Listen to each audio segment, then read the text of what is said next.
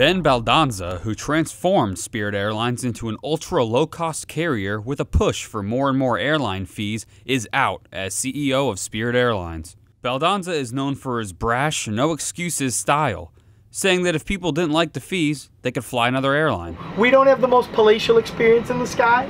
We put more seats on our airplanes, the seats don't recline, you bring your own food or you buy it from us, but you pay less to get where you're going, and for a lot of people, that's a fantastic trade-off. In the past year, the amount of available seats has grown by 34%, but passenger revenues haven't kept up, growing less than 1%.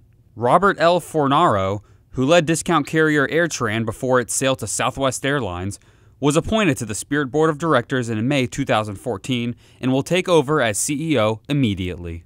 Tyler Chatham, SunSentinel.com.